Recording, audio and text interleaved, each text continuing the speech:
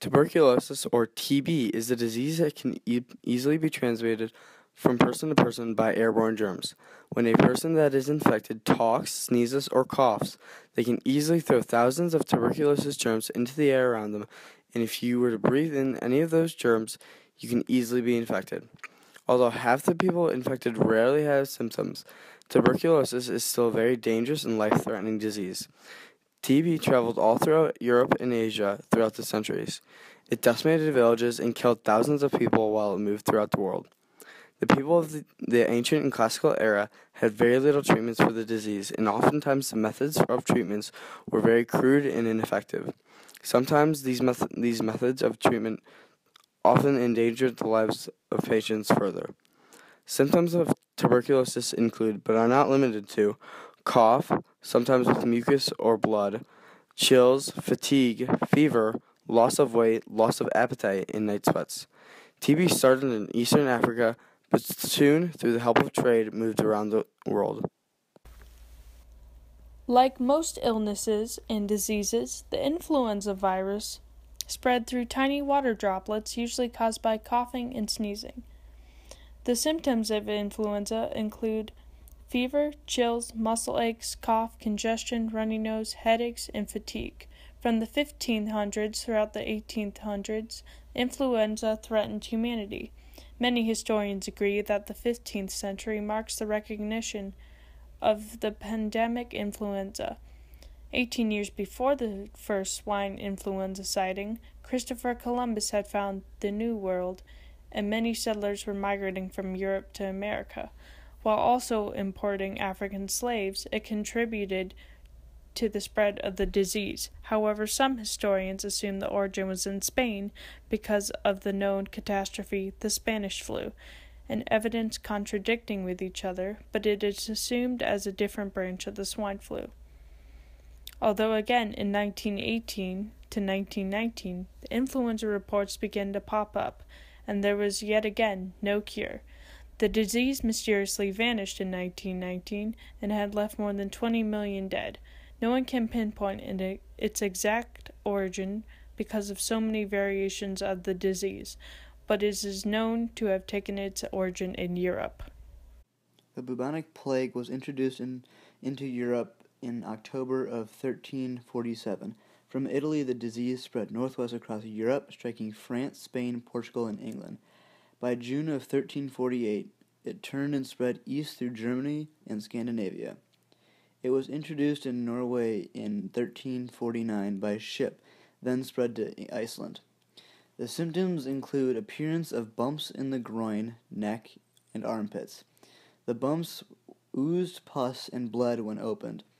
The plague infected rodents such as rats, squirrels, and prairie dogs. Fleas transmitted the pathogen from one rodent to the other. It seriously disturbed economics and societies throughout much of Europe. It caused China to have labor shortages. The plague caused the skin and flesh to die and turn black.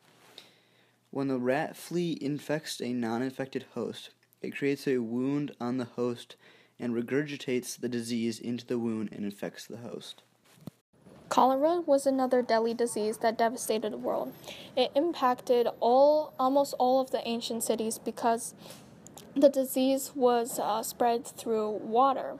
And back then, populations were just starting to grow, and there were tons of new people heading to not only rural areas but also wealthy cities. And the bacteria that they had spread throughout the world. And cholera spread through waterways, and it started to give people the symptoms of heavy diarrhea and also of extreme dehydration until death hit them. And the reason it spread so quickly was because people everywhere were in need of drinking water, only to know that this water was actually infected.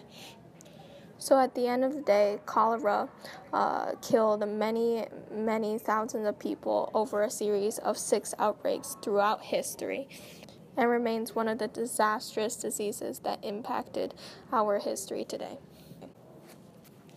Typhoid fever originated in the Spartan army in the Golden Age of Pericles. At the time, it killed about a third of ancient Greece's population at its peak, including Pericles himself. This greatly weakened the military, economy, and trade relations with other countries. Symptoms of typhoid fever include fevers that can reach up to 104 degrees, sweating, muscle fatigue, bloating, vomiting, and small rashes. Typhoid fever spreads by eating or drinking something that has been infected by someone shedding Salmonella typhi, which is the virus that causes typhoid fever. Preventions for typhoid fever include keeping good hygiene, avoiding unsanitary water and raw foods, and getting regular vaccines. However, at the time, in the Spartan army in Greece, there were no preventions for typhoid fever, and the reasons were unknown. The bacteria is also able to affect areas that have been affected by natural disasters, such as earthquakes in Greece, and from Greece it spread to Europe and then to the United States in the 19th century. Smallpox is an extremely virulent disease that decimated populations, including the Chinese, Aztec, and Roman Republic populations. It made them a third of what they used to be. Smallpox has no existing cure, and it was spread so fast because there was the perfect storm. The Silk Road had merchants that had smallpox, but since the symptoms don't show up until 2 weeks after you've had it, the incubation period is 2 weeks. Then these merchants are going around coughing on goods and sleeping with people, and they're spreading the disease like wildfire. And as the Silk Road goes along, it goes from country to country, and it was the perfect storm for the spread of a terribly virulent and deadly disease.